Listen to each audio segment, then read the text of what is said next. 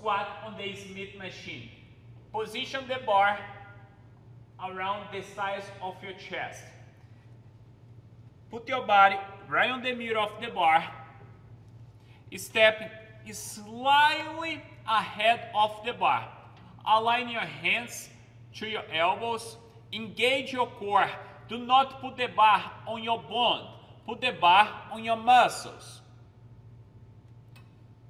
With your core engaged, you extend your legs, take off the bar. Open your hip by driving your knees out.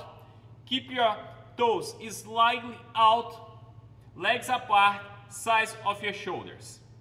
On your way down, drive your knees out, keeping your hip open.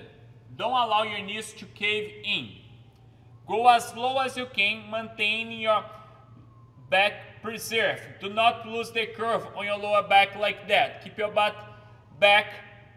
On your way up, do not fully extend your knees. Keep your knees slightly bent.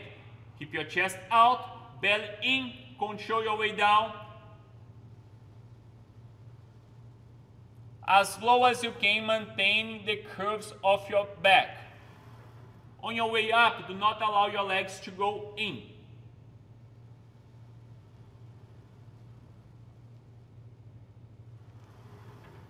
It's important to do not go too low, losing the curve of your lower back like this. Also, do not drive your butt all the way back.